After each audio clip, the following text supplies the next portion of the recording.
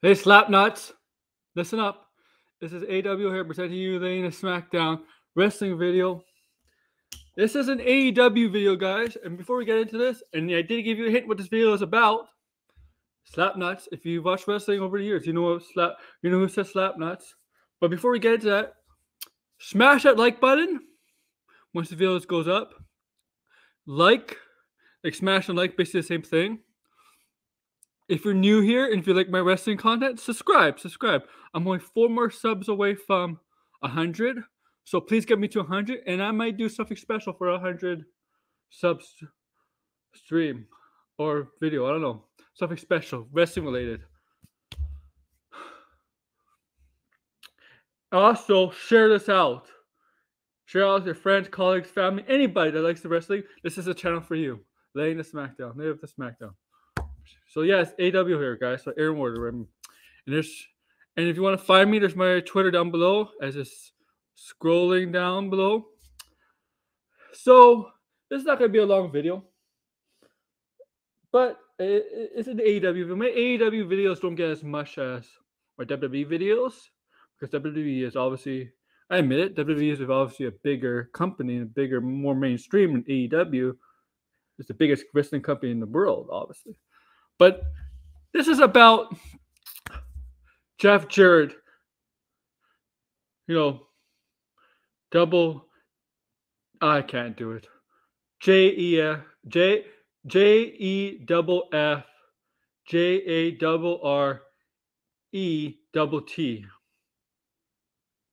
Yes, Jeff Jarrett.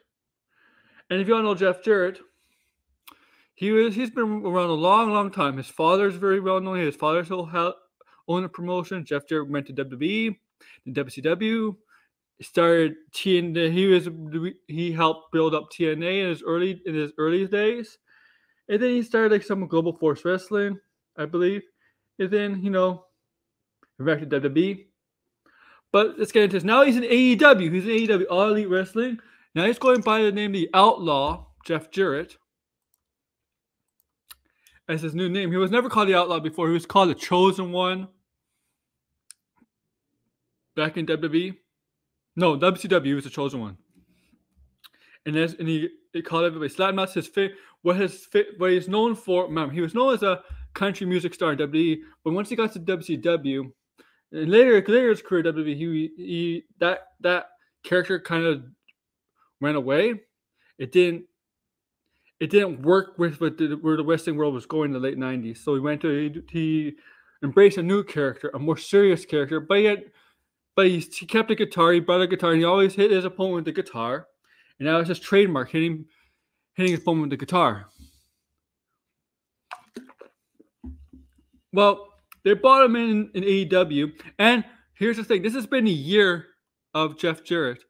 I'm gonna get my thumbnail up because I think I deleted the picture. But this is why he's been in Jeff Jarrett, where he's been this whole year. GCW, fact. He's worked at WWE, then he left, but he did become special guest referee at the SummerSlam match. The Usos, and was it the New Day? Might have been New Day.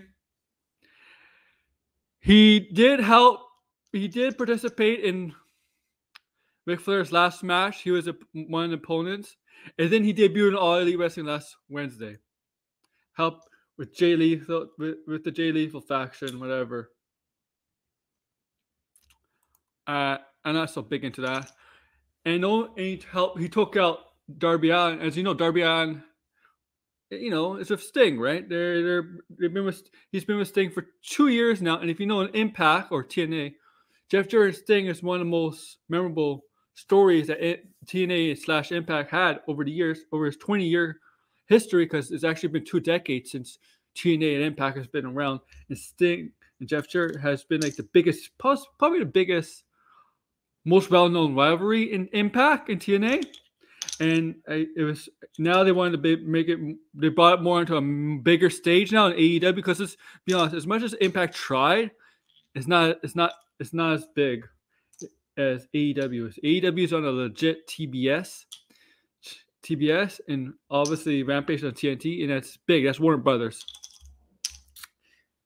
and they get mainstream time. And now they want to bring that into the Sting and Jeff Jarrett thing. They want to bring that into WWE. No, not WWE. AEW. Not WWE. My mistake. My botch. My botch. This is what I think of that. This is what I think of that. This is my botch. Blackheart. That's Tasha Blackheart. My botch. But now they want to bring that whole Sting Jeff Jarrett dynamic from Impact onto the bigger, a more wider audience. I mean, it's not as big as WWE, but it's bigger than Impact. What TNA Impact will ever get, or ever get now, gets now, and ever gets back then. It's bigger, and that's the whole idea. The rejuvenate the Sting Jeff Jarrett thing in AEW with Darby involved and with Jay Lethal, Sonny Jot, the other guy, the new guy, Colin Carter, I think his name is. And they just want to bring that on the AEW. Look, I know it's not a big, like a lot of people are not big Jeff Jarrett fans. Some are. But we'll see where this goes in AEW. We'll see what happens on Dynamite this Wednesday. But you know what? I do like listening to his pod with Conrad though. I like his pod. I mean, I like most of Conrad's pods. Jeff Jarrett's pod. I like Eric Bischoff, Mick Foley, Bruce Pitcher sometimes, JR. I like listening to the podcast of Conrad. I do like that. But yeah, this is the Outlaw Jeff Jarrett is in AEW. Slapnuts. You better accept it, Slapnuts. Remember, tell me your opinions about this. Like, subscribe, and share. Thank you guys. AWO. Oh, before I go, I'm gonna do something new for you guys. This is where I let you guys go. Too sweet. Sweet. Too sweet.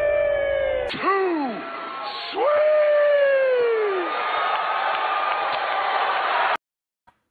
Too sweet, guys. NWO. We're Bullet Club now. Take care, guys.